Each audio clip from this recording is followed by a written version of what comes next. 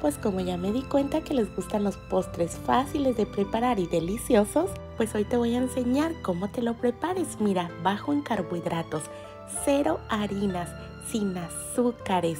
Y si te gusta el sabor del chocolate, pues ya la hiciste, porque este postre para tus ratitos de antojo dulce te va a encantar.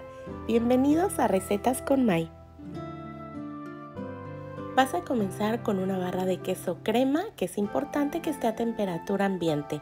Yo estoy usando sin grasa, pero puedes usar tu favorita.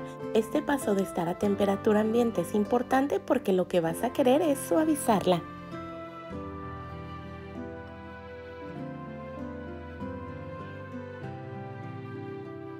Cuando la tengas lista, agrégale 4 huevos tamaño grande también a temperatura ambiente u 8 claras si no quieres utilizar la yema. También un cuarto taza de yogur sin sabor. Yo estoy usando griego, usa tu favorito y vas a revolver perfectamente hasta que tengas una mezcla homogénea y bien integrados, así como te la voy a mostrar.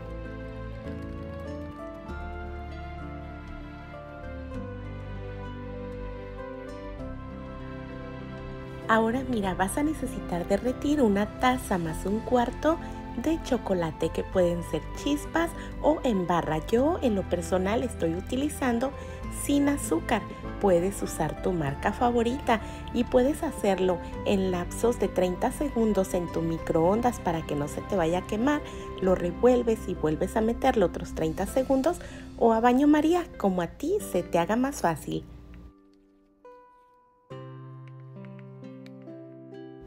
Cuando lo tengas listo, lo agregarás a tu mezcla.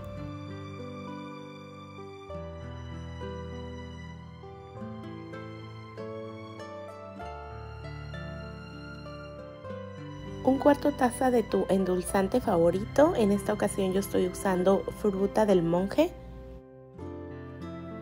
No puede faltar la pizca de sal para realzar el sabor y vas a volver a revolver hasta integrar muy bien tus ingredientes.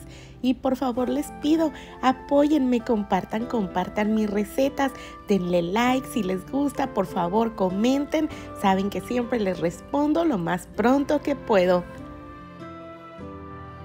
Ahora vas a necesitar un molde. Mira, este postre es pequeño. Este molde es de 6 pulgadas por 3 de alto. Vas a mojar un pedazo de papel para hornear galletas para suavizarlo un poquito. Lo vas a escurrir para acomodarlo dentro de tu molde. Recuerda que siempre puedes hacer el doble de cantidad si tu familia es más grande. Y con esta cantidad te ajustará para unas 4 a 5 personas. Vas a agregar tu mezcla. En lo personal le corté las esquinas del papel sobrante y poder llevarlo a nuestro horno, que también tendrá que estar previamente calentado. A esta misma temperatura lo vas a dejar cocinar por los 45 minutos. Pasando ese tiempo tendrás este delicioso y rico postre, que también podrás checar asegurándote con un palillo que salga seco. Estará cocinado.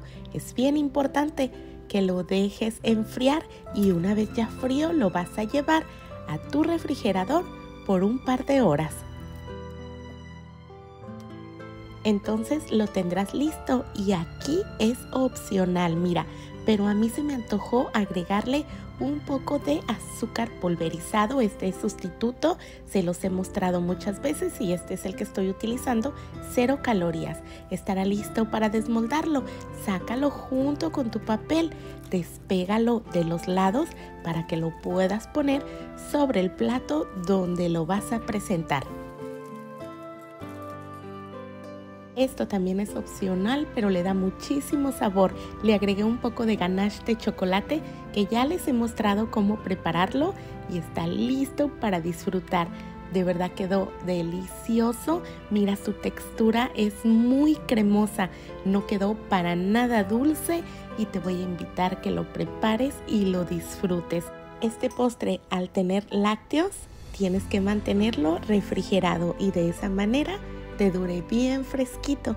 Dios me los bendiga en abundancia, prosperidad, salud y mucho amor. Muchas gracias por haberme acompañado y nos vemos en la próxima receta.